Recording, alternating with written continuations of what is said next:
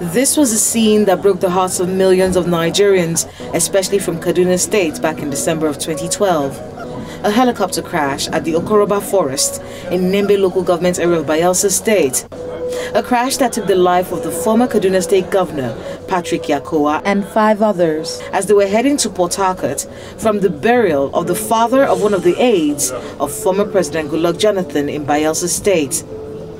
At the time, a visibly distressed Governor Siriake Dixon had vowed to get to the bottom of the incident.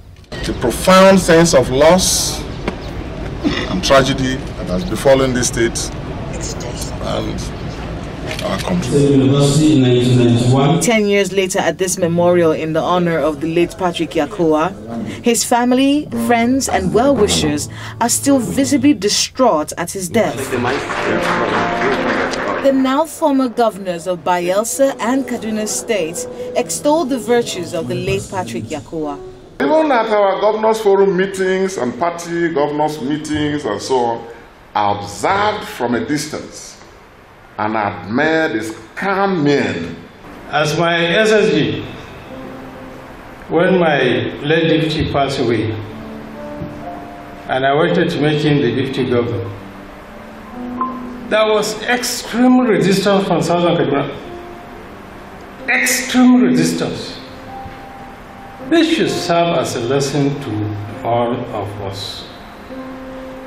What is yours will come to you at the right time. 3 papers are presented in his honor. First, on what is described as Yakowaism, the late Patrick Yakowa's model for a peaceful egalitarian society. Next, the prerogative of choice. And finally, the dignity of the human person. All principles the late Governor Patrick Yakowa lived by and propagated in his lifetime. As we can see, the Patrick Yakowa Foundation is launched and his widow speaks on its significance. By the time we finish the foundation, it is going to be a complete center where so many activities will be done in that center, including training of people who want to go into leadership. It's been 10 years since the death of the late Governor Patrick Yakowa of Kaduna State, and both from his family and the speakers at this event, there's a lot of emotion around this tragic death.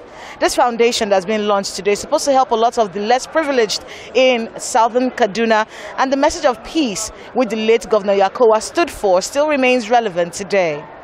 Kayla Megwa, Channels Television News.